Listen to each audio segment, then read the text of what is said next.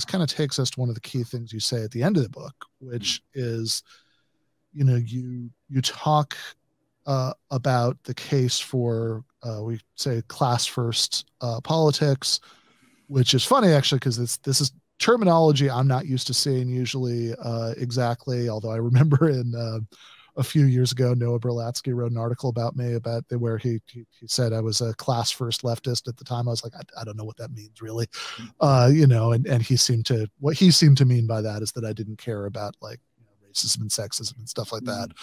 But nobody cares about racism or sexism as much as Noah Berlatsky. I can promise you that. Fair enough. I'm not even going to try. But you make these distinctions between, you know, like genuine class reductionism, which you say, you know, you're not going to say it absolutely doesn't exist, but you know, it's you know, if it does, it's vanishingly rare, and a sort of strategic class first approach, which I see that you also wrote about for your Substack just now. So yeah, I mean, you want to just kind of get into a little bit what that sort of strategic argument is for an emphasis on class? Yeah, sure. So the problem with identity politics, which, you know, I'd like to think that I'm, well, I'm obviously not claiming to be at that level, but I'd like to think that I'm sort of coming at this in the tradition of somebody like Eric Hobsbawm, right? So, who wrote a really excellent critique of identity politics that I encourage everybody to read. The problem with identity politics is that identities, the way that they are defined today, are small, right? They are smaller than what you need to create a political majority anywhere, right? Now, the caveat to that is that people have long said, well, woman is a identity, and that's half the population. But unfortunately, in 2016, 44% of women voters, white women voters, voted for Donald Trump. So it's not really a reliable voting bloc. And it's not just that like identities are small, right? Where, for example, let's say you are someone who really is invested in your Asian identity. That's great. You have politics that are informed by your Asian identity. That's great. You have special attention that you pay to sort of issues that you think are relevant to Asian people. That's all great. It remains the case that Asian people are something like 6% of the population in this country, right? And so you cannot possibly mount a meaningful electoral victory, a meaningful electoral charge, just with your identity group. And what I find particularly bizarre about the sort of contemporary identity politics is that they keep slicing the onion thinner and thinner, right? So it's, if you look at, for example, at the concept of BIPOC, you see different definitions of this online, but the way that I learned about it when I was in grad school is that BIPOC means Black and Indigenous people of color, which is meant to specifically separate those people of color, Black people, Indigenous people, from Hispanic and Asian people who are sometimes referred to as white adjacent, right? So it's like, okay, well, now you've just taken, okay, let's say we had the coalition of people of color. Now you've defined an even smaller subset. And then you sort of get into these cross-sectional things, right? Where it's like, okay, well, our movement is for women, queer BIPOC women, for example, et cetera, cisgendered women, or whatever you want to say. That just can't work. The math just doesn't work, right? Like just the math of identity politics is pretty broken. And so the benefit of a class-first approach is something like 80% of this country, and sort of just defined loosely, something like 80% of this country is regularly experiencing sort of patches of material insecurity, right?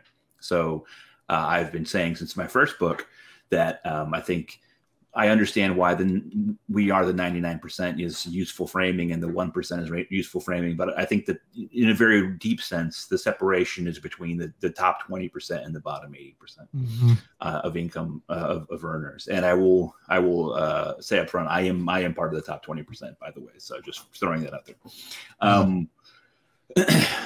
Something like 80% of Americans regularly encounter some sort of financial hardship, material hardship that scares them, that makes them feel insecure, that leaves them without an immediate recourse.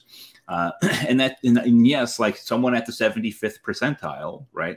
75th percentile of earners is someone who can still have a sudden shock, financial shock, that leaves them wondering what they're going to do next.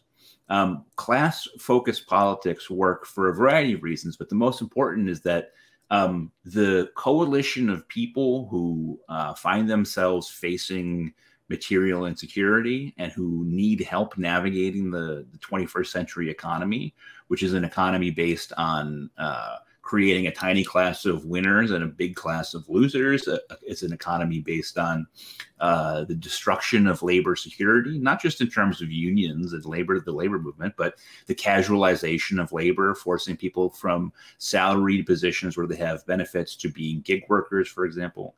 The potential coalition of people who face those things is just bigger than anything else you can imagine.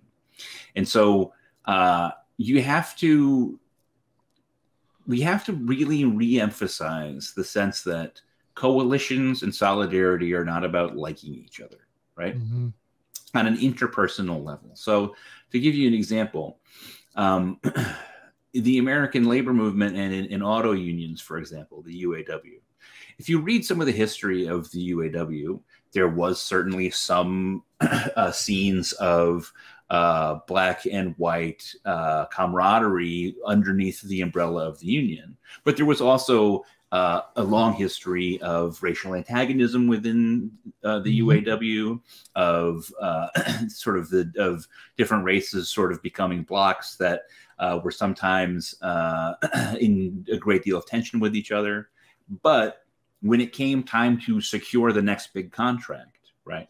They recognized their mutual shared interest, and so they worked together. And I think one of the unfortunate things about the way that the personal is political, that idea, which for the record, I think is the worst thing that ever happened to the left. One of the ways that the notion that the personal is political has damaged the left is that it's made people unwilling to countenance the idea of being in coalition with and being in solidarity with someone you just don't like, right? Someone you would never hang out with, someone you don't want to come visit your home, but someone who you can use their vote, you can use their ability to strike, you can use their ability to fundraise, and the two of you can find mutual power according to your shared best interests.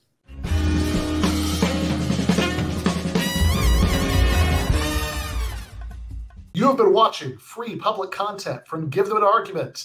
To access every single episode of the show, the main show on Monday nights, all of the streams, all of the debate breakdowns, all of the patron-exclusive post-games on Monday nights, all of the patron-exclusive bonus episodes every week, and much, much more, go to patreon.com/Ben Burgis.